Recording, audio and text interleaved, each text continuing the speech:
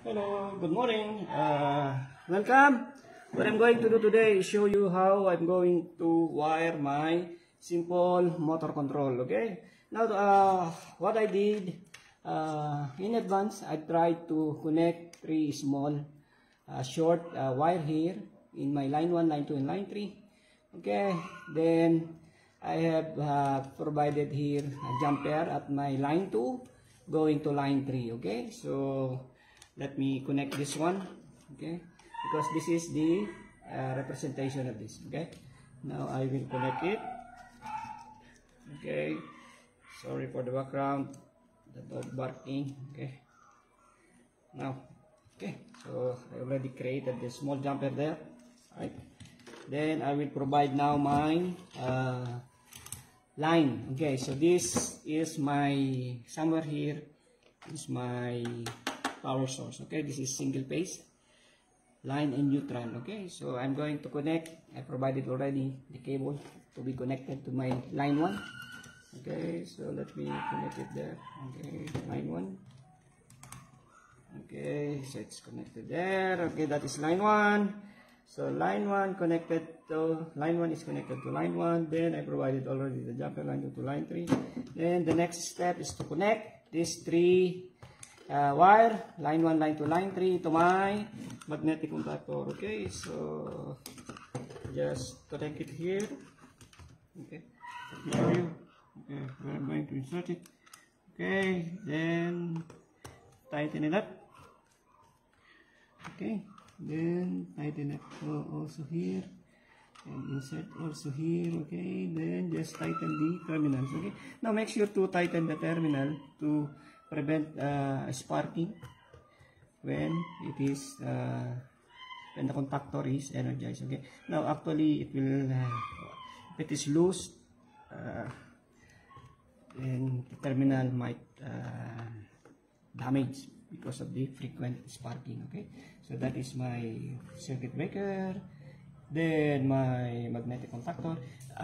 Now the overall protection is directly connected to the magnetic contactor. Okay, so no need to prepare these three short wire. Okay, so because the overload protection is directly connected to the terminal of magnetic contactor. Okay, now the last thing that I have to do is create this short jumper from line 1 at the bottom of the overload protection to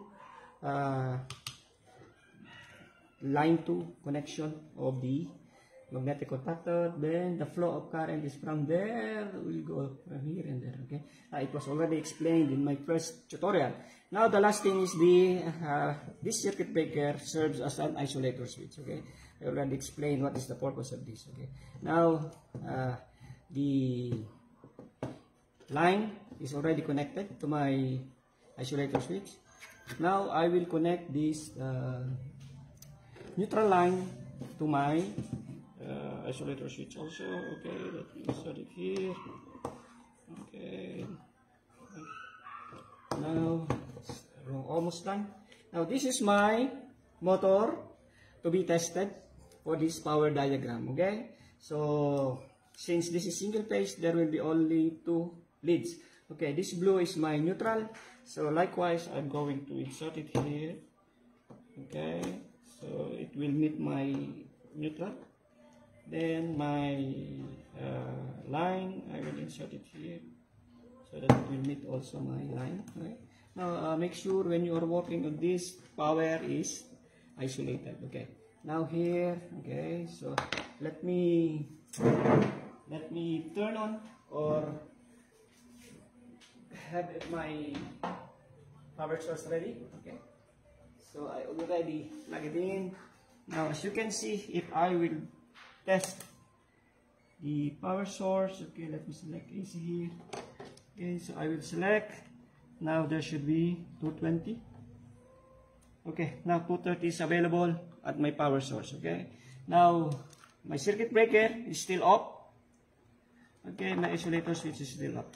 Now I will try to turn it on. Okay, then also my isolator switch.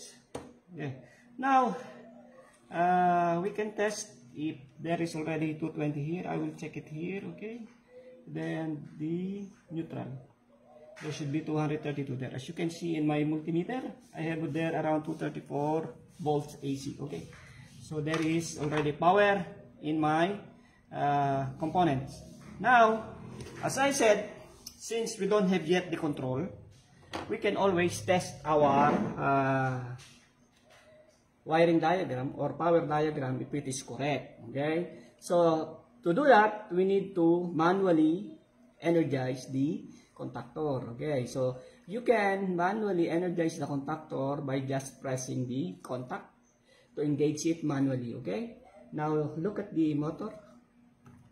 Okay, as you can see, when I manually push the contacts to close, now power go to the connected motor, okay? So when this is happening, meaning your power diagram is already working, okay? So connect line to your circuit breaker, okay? Since this is single phase, then just follow this simple power diagram, okay? Then when you are done, when you check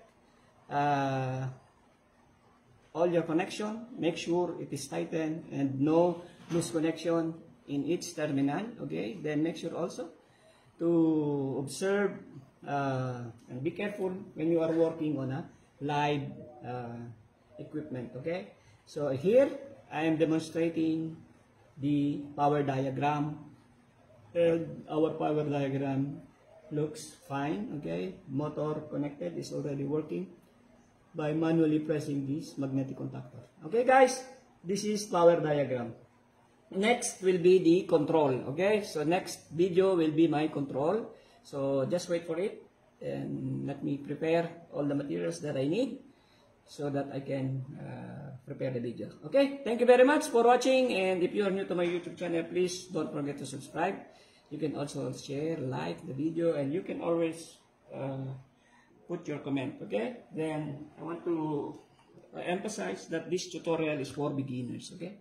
So if you don't have any background in motor control, this is the tutorial that you need, okay? So that you can learn this simple tutorial, and eventually if you want to join building management system, you can always watch my series of video tutorial. Thank you very much. Let us be all safe and God bless us all. Bye for now.